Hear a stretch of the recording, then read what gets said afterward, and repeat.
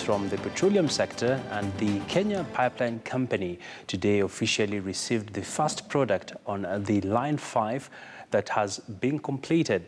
The Line 5 will be able to boost product handling capacity at Kenya Pipeline, even as the company looks towards increasing supplies across the country.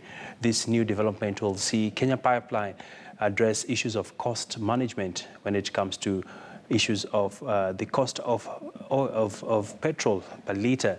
And these were some of the key highlights that came up today when the Cabinet Secretary in charge of petroleum and mining, John Munyes, graced the event.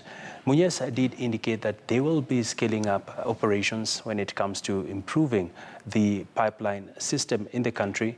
Over and above that, Munyes alluded to the fact that they will be standing to start off actually start off the feasibility study for the Lamu pipeline that will be linking Isiolo, and this is a project that is expected to kick off later on in the year.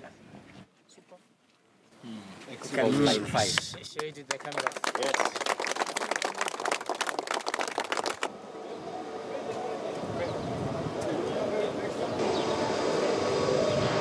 We've been constructing tanks here, and now we have an additional 133 million litres of product. This is the capacity of tanks we're having here. In the past, we used to have 100 million. Now we have 133 million. So today is to ensure Line 5 is complete, and the tanks have also been completed. Now we have the product, the Line 5, increasing our capacity.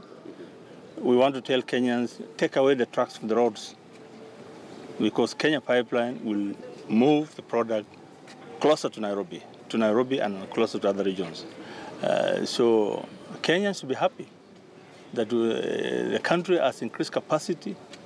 We want to safeguard the interests of this country to ensure this continuous supply of the product, that at no one time will a Kenyan go to a petrol station and lack anything they want, petrol, diesel, all those products.